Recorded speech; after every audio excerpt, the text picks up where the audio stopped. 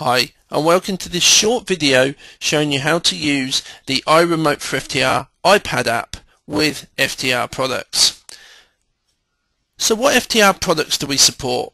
This has been tested with the FTR Reporter 3.x and 5.x, FTR Hearings 3.x and 5.x, and FTR Interrogator 4.x. We also expect it to operate with the FTR Touch Unit. Also coming very soon will be an iPad app to companion this iPhone app.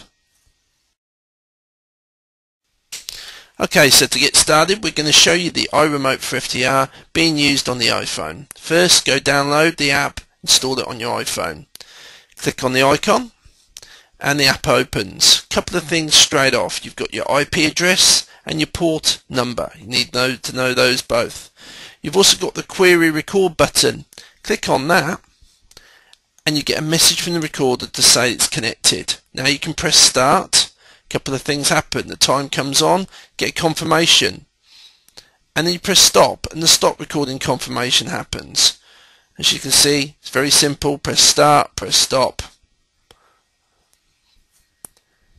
Next thing you need to do is just be aware that you can type in the IP address. Click in the IP address button box and type in the IP address and your port number. You do need to know these two, and they're best found by watching the setup guide. Press the little I button at the top. It gives you a quick outline of how to go and configure your FTR Reporter and how to configure this screen. Press back to go back. That's about it. As I said, follow the user guides, follow the rest of this video to see this being used with Windows XP and Windows 7.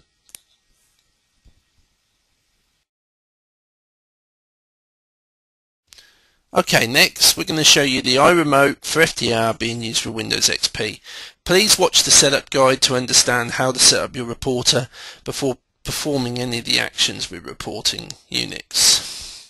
Okay, so we start the FTR Hearings here we're using on XP. Open up the big window for the clock, and now in the side picture-in-picture you'll see the iPhone app starting and stopping the recorder. It's that simple. Press the stop, clock stops, press the start, clock starts. They are independently mutual, so for any reason if you were to stop or start the recorder on the hearings as shown there, it will then show up on the phone, and then you can stop from the phone. Vice versa, you can start from the phone and stop on the hearings. If you do need to do that, you can press the query screen just to get an update. And that's it, being used for XP. Okay, next we're going to show the iRemote for FTR working with Windows 7, in this case with Reporter 5.4. Okay, so again we're going to have the picture-in-picture down the bottom there to show you the phone being used in conjunction with the screen capture above.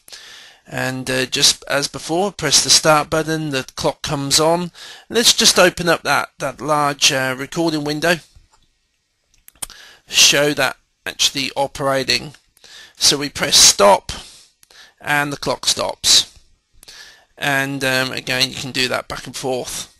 Now be aware, obviously this works over the web, it works over 3GS. Once your reporter is open on that port and has connectivity via IP, you can use this app from anywhere. And I have tested this with a reporter halfway around the world from Australia to America. So we know it works, and it's all working from the iPhone. The iPad app's coming next. Thanks for watching. Feedback to the website please.